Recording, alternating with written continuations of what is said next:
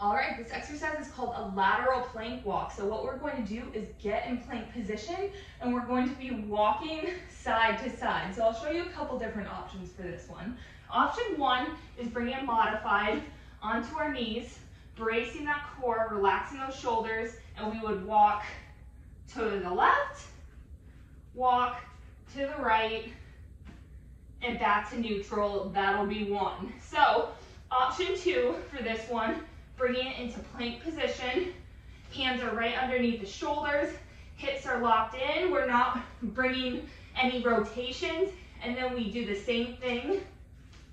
Step to the left, step to the right, back to neutral. Cha-cha real smooth. And that'll be one. So have fun with this. You can try both variations, kind of see what works for you, but again, making sure you're in neutral position.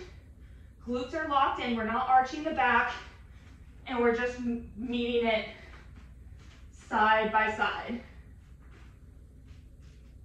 Breathing through it.